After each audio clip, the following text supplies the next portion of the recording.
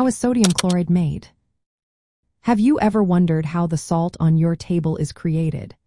Sodium chloride, commonly known as table salt, is a fascinating compound made from sodium and chlorine ions.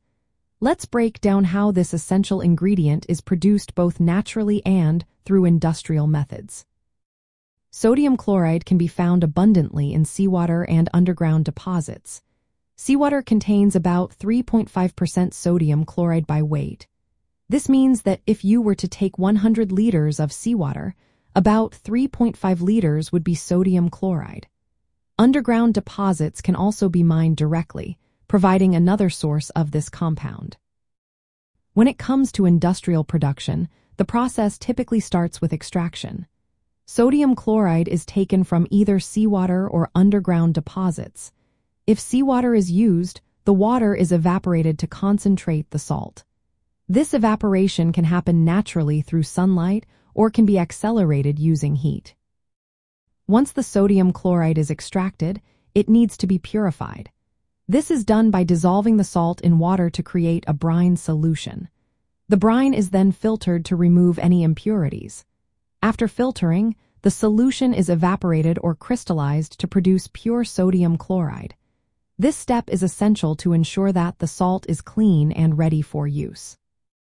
The crystallization process is where the magic happens. The purified brine solution is heated, causing sodium chloride crystals to form. This can be done through evaporation or vacuum crystallization, both of which help create those familiar salt crystals we see in our kitchens. Interestingly, while sodium chloride is not typically synthesized from its elements on a large scale, it can be produced in a laboratory. This involves a reaction between sodium metal and chlorine gas. The reaction is highly exothermic, meaning it releases a lot of heat and produces sodium chloride. Sodium chloride has many applications beyond just seasoning our food. It is used in the production of chemicals like chlorine and sodium hydroxide through the chlor-alkali process. Additionally, it serves as a preservative in food, a de-icer on roads, and is a key component in various industrial processes. In the realm of chemical nomenclature, sodium chloride is an excellent example of both common and systematic naming.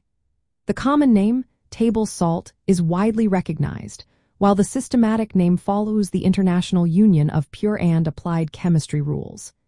In this case, the cation sodium is named first, followed by the anion chloride.